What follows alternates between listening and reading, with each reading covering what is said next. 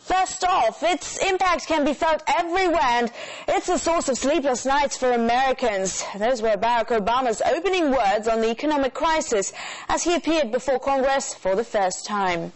The president is giving his address now, and those are live pics that we're receiving right now. Obama gave assurance the administration's moving swiftly and aggressively to help the economy. But how bad is the situation, and is the president heading in the right direction to get out of it? RT's Dina Gusovsky has been finding out. An economic crisis that is global in scope.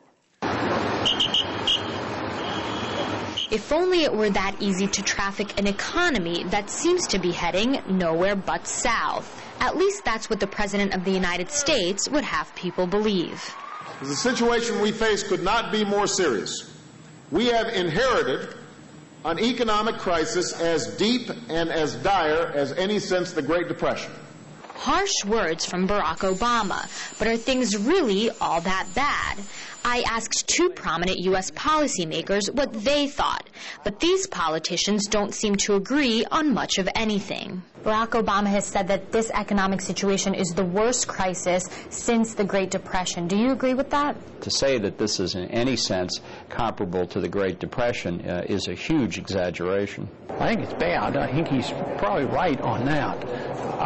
But I don't think he has the full understanding of why it's that bad. Do you think that a Wall Street meltdown is now imminent? Well, I think it's melted down pretty well already. The melting down will continue, and it's going to be endless unless we change our ways. We can expect this problem to last not for a year or two, but for a decade or two. I don't think that's at all likely. I think what is likely to happen is that as the U.S.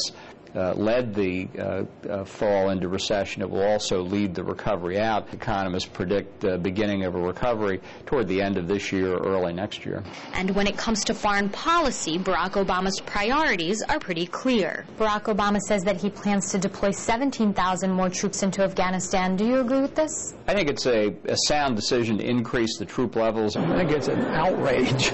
Right now we've suffered the most because we're paying for our foreign intervention overseas. But foreign policies don't change. It doesn't change with Democrats or Republicans. They're all interventionists. They all believe in the world empire. And apparently they believe that more spending, over $1 trillion more, will help the economy.